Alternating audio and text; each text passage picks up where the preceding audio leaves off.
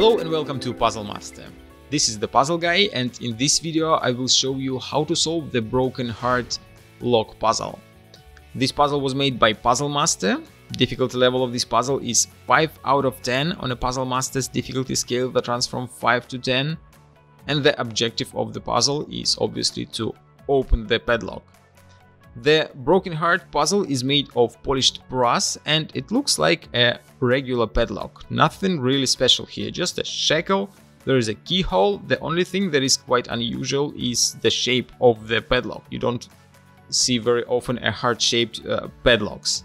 The puzzle comes with 2 keys, again just a regular looking keys, and the first thing that you want to try to do is to put the key inside the keyhole and open the padlock, but that is not the solution. You can rotate the key 90 degrees opposite direction, but still you can't open the padlock, so you have to figure out another way how to solve the puzzle.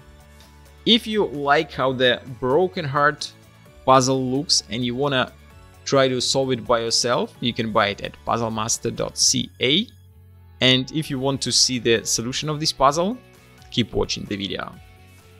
And now I will show you how to solve the broken heart puzzle. As you can see, there are 2 keys comes with the puzzle. They look exactly the same, so it doesn't matter which key you will use. If you put the key all the way inside the keyhole, you won't be able to unlock the padlock. So what you have to do is put the key inside, but not all the way, just right here, so that one tooth from the key will stick out, and now you can rotate the key inside even 180 degrees and open the shackle.